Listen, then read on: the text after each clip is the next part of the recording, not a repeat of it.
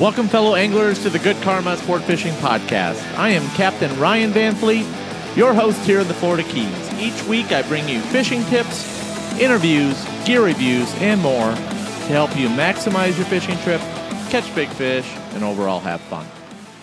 This is episode 40, and I promise a couple tips.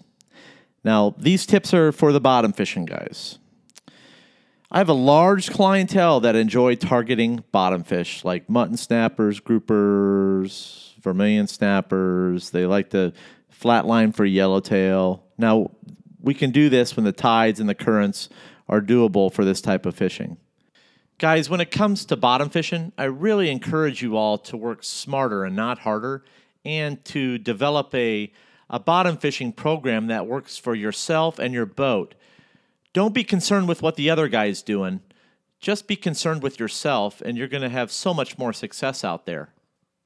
Now, my bottom fishing techniques are so simple and hands-free that it really kind of shocks most guys that that fish with me. They're like, "Whoa, what the heck, man? That's all this is? That's all you do?" Because there's so much elaborate crap out there on the internet that everybody's like reading and following in magazines and on YouTube. So that's why I encourage you guys to sort through all this stuff and figure out what actually works for you. And don't be so concerned with what this guy does on YouTube or how this professional did it on this fishing show. I encourage you all to develop your own bottom fishing program. You're going to be so much happier when you, and not to mention confident in your techniques and your abilities. It's taken me years to develop my bottom fishing program. When I say years, I mean years. A lot of trial and error.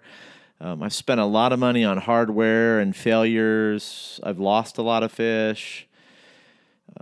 But I've had to go through that phase to get where I'm at today, to where I can consistently catch mutton snappers and groupers on my fishing charters. Now, I spend hours prior to each of my fishing charters prepping for a trip to make it look easy for my clients. I want them to, things need to move smoothly with no issues. I have several rods rigged ahead of time, and when one rod breaks off, I move to another rod and another rod and another rod. So I have a very strong lineup of fishing rods rigged and ready for the type of fish that I'm targeting. Like I said, the trick is to make it look easy. And believe me, it's by far from easy. Now, it is very important, guys, to create a logbook. If you're not doing this, I highly suggest you do it. If you're not, you're only hurting yourself. Just keep that in mind. I'm not throwing you guys a bunch of crap out there. Logbooks work, especially for fish like mutton snappers and wahoo. Now, what is satisfying to me is that I learned how to do all this on my own, and no one gave me the spots to catch these fish, guys, or gave me a logbook or told me what to write down. I did it all on my own. So I encourage you guys to do stuff on your own. Pick up nuggets from this podcast and other professionals out there that are willing to share. The professionals out there that are willing to share, there's not too many of them anymore because they want to start charging for their for their information. That's the way of the future, guys. And I'm sure you guys that are on Instagram and on Facebook are seeing it every day. So just keep that in mind. So I really appreciate you guys tuning in because I'm not going to steer you in the wrong direction, that's for sure. Okay, so for my listeners out there, here are a few little tips that are definitely going to help you guys catch more bottom fish this spring and summer. So listen closely. First, give the big gun mustad hooks a try. I like using size number 2 and number 3 for pilchards and pinfish and all the little baits. And as far as the grouper fishing goes, I stick with the bigger number 7s, 8s, and number 9s. Now, I'm not a big fan of mustad, but I feel that they did get these big gun hooks right. So I do encourage you guys to give them a shot. So I strongly believe in making the most out of your time on the water, which means preventing downtime. What I mean by downtime, what causes downtime? Line tangles when it comes to bottom fishing, which is a big one. It can cause a lot of headaches, especially if it's rough out. So I do everything in my power to prevent line twists from happening. Now, selecting the right swivel is the key to preventing the line twists, especially if you're fishing in deeper water and using extremely long leaders. In previous podcasts, I mentioned that I used the SPRO brand power swivels, the 50 to 80 pound, for constructing wind-on leaders for targeting mutton snappers. But a few months ago, I had to make the switch from the SPRO brand to Diamond brand ball bearing swivels. Now, why did I make this switch? First, I was just seeing way too many problems with the SPRO brand swivels out of the package. The swivels were failing, guys. I am not kidding you. I had never seen this before, and I've been using SPROs for many years. Now, not only was I finding a lot more defective SPRO swivels that were coming out of the package, but what I was seeing was a lot more line twists, more so than I did last year. I was like, oh my gosh. So something's definitely going on with the SPRO swivels. So I had a conversation with my commercial fishing buddy, and he made the recommendation that I change over to Diamond ball bearing swivels, and that would eliminate the line twist problems that I was having. So I was like, I was reluctant because I've been using SPRO for so long, but I didn't have a choice, so I gave the Diamond ball bearing swivels a try. And I have to tell you that I'm extremely happy that I did. I was like, oh my gosh, I'm like so happy that I made the switch from the SPRO to the Diamond brand ball bearing swivels, especially when using the long leaders. When I say long leaders, 50 to 100 feet, and the heavy weights for bottom fishing. I basically eliminated all the line twist problems I was having, and I have not yet seen a failure since I switched, and that's the truth. Now, make sure you guys refer back to the show notes when it comes to the ball bearing swivels. I have a lot of detail in this episode's show notes, so you guys can refer back to the show notes when it comes time to prep for your bottom fishing trip. So like I promised in a previous episode that I'm going to be doing more detailed show notes for these how-to and tips and techniques episodes. So as promised, it's there, so make sure you take a look at it on my website, podcast page for episode 40. So guys, I highly encourage you to make the switch to a ball bearing swivel. I personally love the Diamond brand ball bearing swivels. They are badass. And that's the truth. So that's enough said on ball bearing swivels. Like I said, you can refer to the show notes for more details. Now, the next product I'm going to talk about is something that I just trialed over the weekend on two different charters, actually 3 different charters, and the product is kicking ass. I have to admit, I'm so happy I found this product. I'm like loving it. The product is called a bait button. Yes, a bait button. Now, these little buttons keep the live baits and the dead baits locked onto the hook. Now, frisky live baits like a pilchard or a live ballyhoo have a tendency to wiggle their way up the hook or onto the line, or they flip back over on the hook, resulting in the pilchard getting fouled up on the bait while it drops. So many different things that can happen when a bait's 200 feet down below, getting dragged across the ocean bottom with a 10 or 20 ounce weight attached to a 50 to 100 foot leader.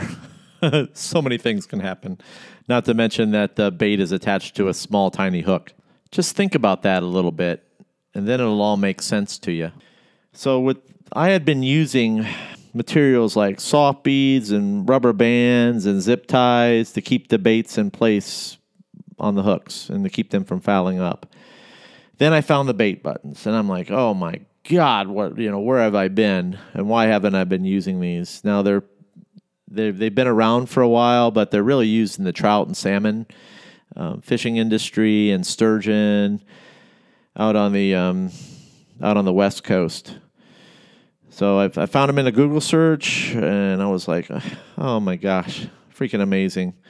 So on their webpage is a YouTube video showing you, basically how to rig a minnow. It's, you rig the minnow the same that you would rig a pilchard using the bait buttons. And that's exactly how I do it.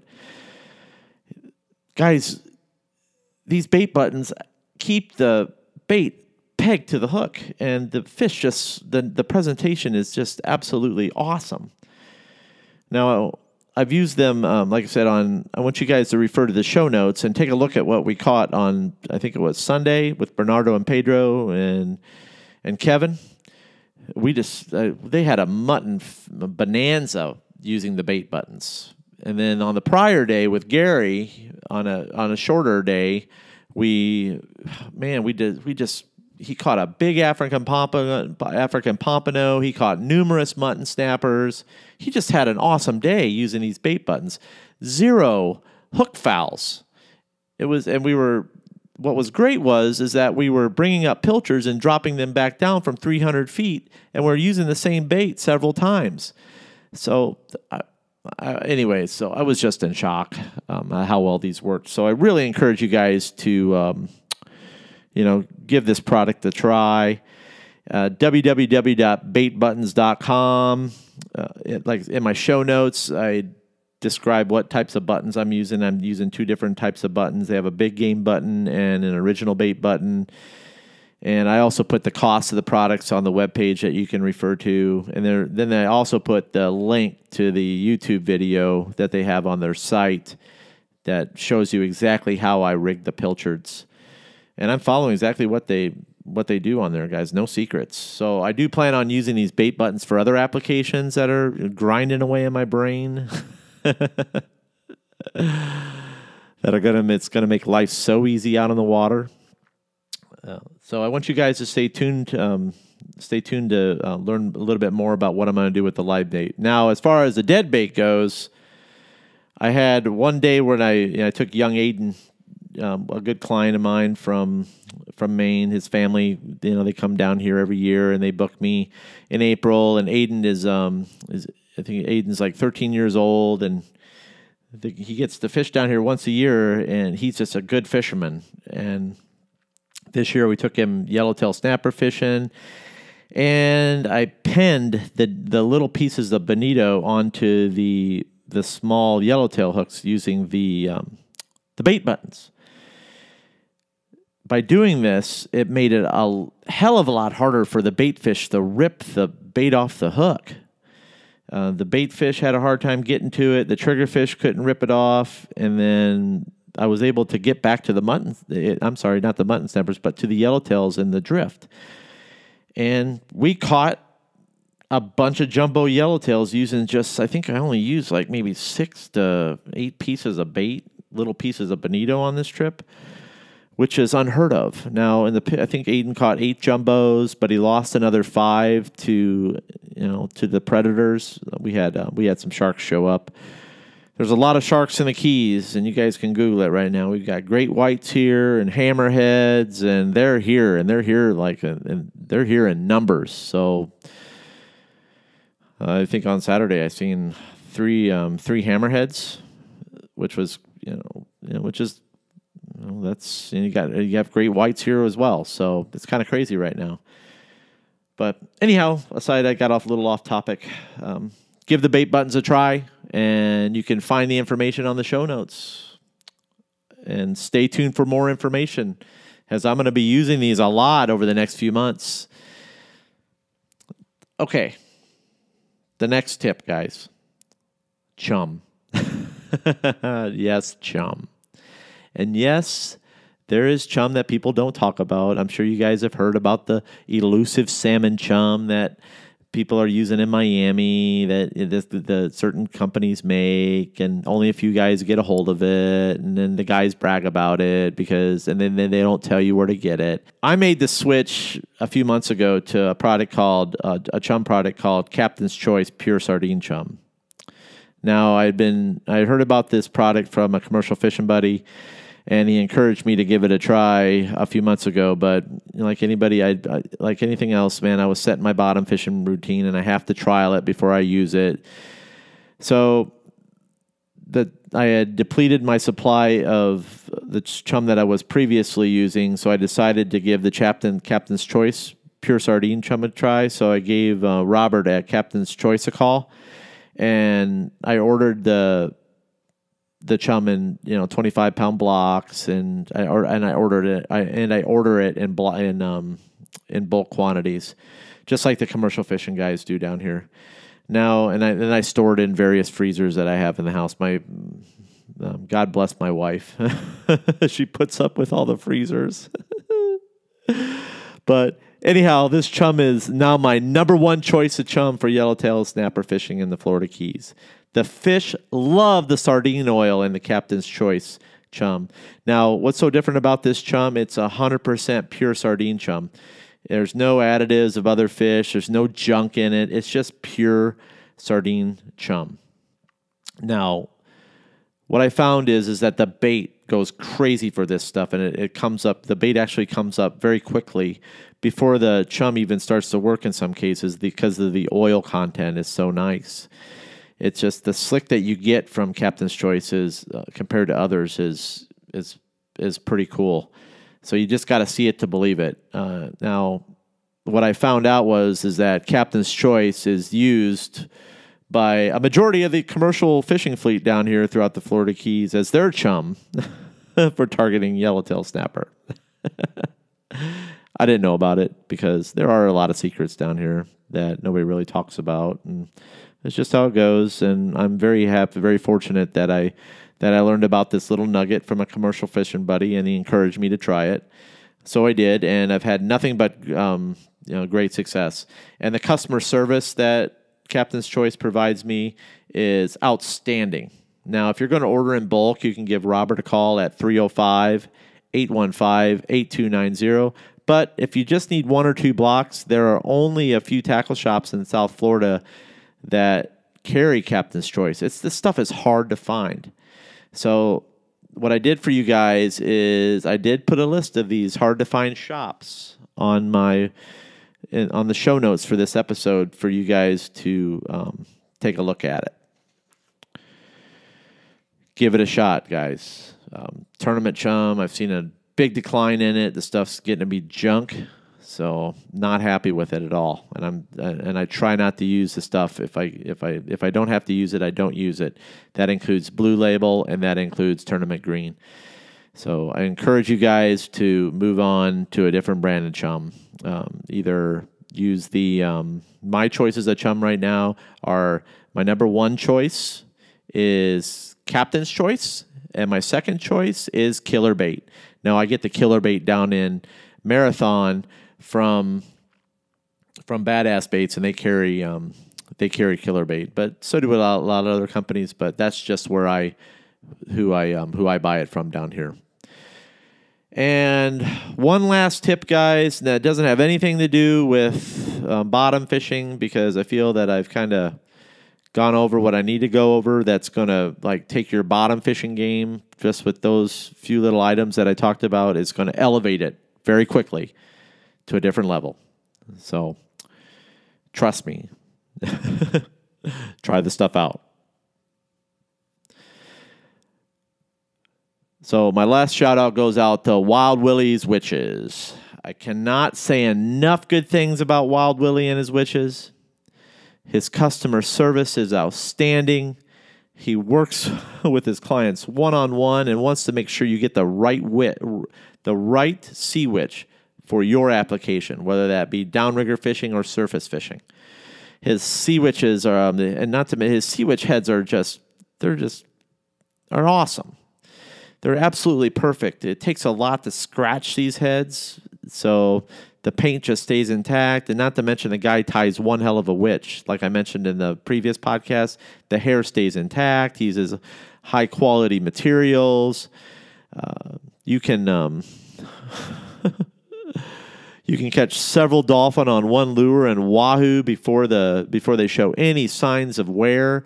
I just had an awesome wahoo early season when I was dragging lures using the his crystal over blue.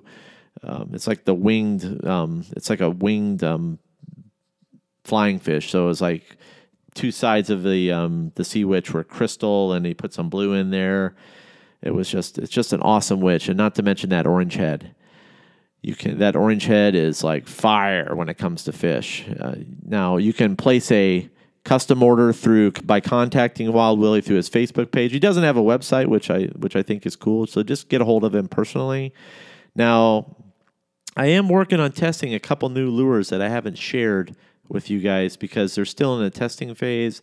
Now, I was planning on using them last week, but the dolphin fishing sucks down here. I'm hoping that it improves here after this big blow that we have this week. There are a few fish getting caught, a few slammers, but they're way south down by Marathon. A few guys are getting lucky as usual, but it's the Florida Keys, man. It's some of the best fishing in the world, and somebody every day is going to catch a big fish down here.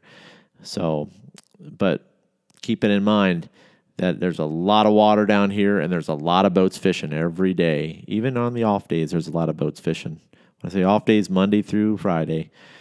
But even Thursday is the new Friday now down here. Guys, that's all I've got for today. Remember to refer to the show notes for this episode. It's episode 40, and you can find the episode and you can find the detailed show notes on my website's podcast page. And then my website is www.goodkarmasportfishing.com. And then go to the podcast page on the website and pull up episode 40. Now, I spent a lot of time putting together the show notes for you guys for this episode so you can refer back to them as a reference when you're putting together, doing your ordering and all that good stuff and putting together your bottom fishing rigs to try out. So anyways, that's all I got. Have a good one.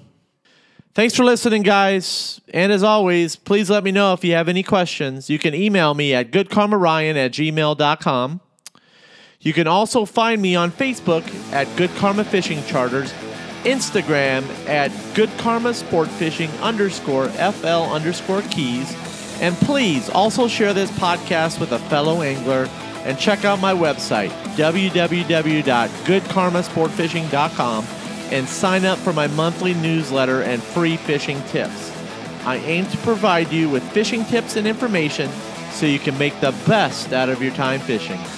Thanks for listening, and remember, anytime you're fishing, it's all good.